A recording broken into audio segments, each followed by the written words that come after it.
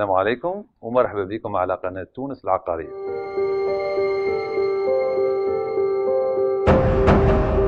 نواصل حديثنا في التعريف بالتمويل العقاري، وحصتنا اليوم إن شاء الله مش تكون متميزة نوعا ما، لأنه مش نتعرفوا على تحديد سقف القرض.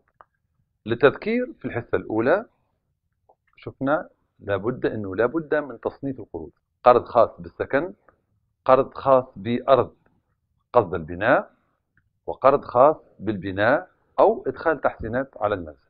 ورينا اللي نسبة الفوائد المالية المنجرة عن القروض أو هامش الربح المنجر عن التمويل بحسب المنظومة الإسلامية مرتبط بعدد السنوات الاستخلاص. يعني كل ما زادت عدد سنوات الاستخلاص كل ما زادت هالفوائد هذه أو هامش الربح. وأوصينا باش ما تتعداش السنوات الاستخلاص أكثر من 15 سنة. في الحصة عدد 3 نذكروا تعرضنا للتمويل الذاتي، وشفنا كيفاش انه قانون البنك المركزي يفرض على كل مواطن يبحث على الانتفاع بقرض انه يساهم ب 20% على الاقل من كلفة الشراء. في الحصة الفارطة تعرضنا للعنصر الاهم عند رجل البنك وهو المديونية، وفسرنا شنو هي النسب المعتمدة من طرف البنوك قصد اسناد القروض، وهالنسب هذه قلنا تتراوح ما بين 40 و 45% من الدخل الشهري للفرد سواء كان الخام او الصافي، وذلك حسب السياسة التجارية المعتمدة للبنك في اسناد القروض. هالمعطيات هذه من خلالها باش يتمكن رجل البنك من تحديد سقف القرض من خلال بطبيعة الحال اللوحة الإلكترونية اللي توضعها كل بنك لموظفيها باش يتم تحديد سقف القرض. فاللوحة هذه يتم إدخال بعض العناصر، منها المبلغ المطلوب، عدد السنوات، وكذلك دخل الفرد.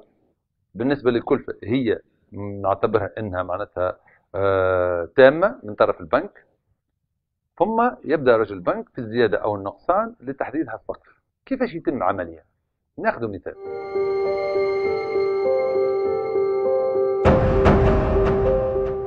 مواطن ينوي شراء شقة بقيمة 100,000 دينار، يتقدم مطلب قرض للبنك. التمويل الذاتي لهنا مش يكون 20,000 دينار على الأقل. المواطن هذا يطلب أنه ما تكونش عدد السنوات أكثر من 10. لنفترض أنه عنده دخل 1800 دينار شهريا.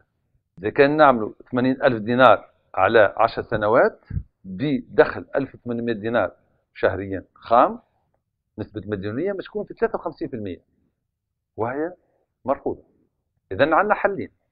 الحل الأول، إذا كان السيد عنده واسع من المال فنجم نزيده في نسبة التمويل الذاتي من 20,000 إلى 40,000 دينار، وبذلك نجم ينتفع ب 60,000 دينار على مدة 10 سنوات ونسبة المديونية مش تكون في حدود 40%. الحل الثاني، نمدوا في عدد السنوات.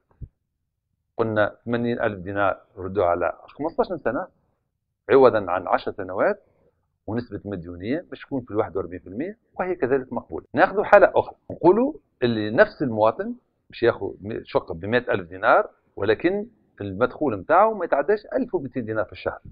لهنا الأمور مش تكون صعيبة شوية، لأنه يبقى الحل الوحيد أنه يكون عنده واسع من المال باش يزيد في قيمة مبلغ التمويل الذاتي.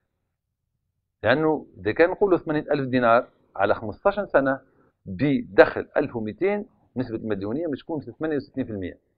إذا كان الإنسان عنده واسع من المال لازم يوفر أكثر تمويل ذاتي بقيمة 45,000 دينار، فبذلك يتحصل على 55,000 دينار على 15 سنة، ونسبة المديونية مش تكون في 41%، وهي مقبولة.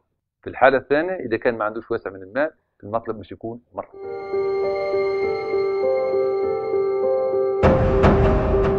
إن شاء الله في الحصة القادمة باش نتعرفوا على الوثائق المطلوبة لتكوين ملف قصد الاستنفاع بقرض أو تمويل إسلامي، ثم بعد ذلك باش نتعرضوا إن شاء الله في الحصة التي تليها إلى كلفة القرض أو التمويل.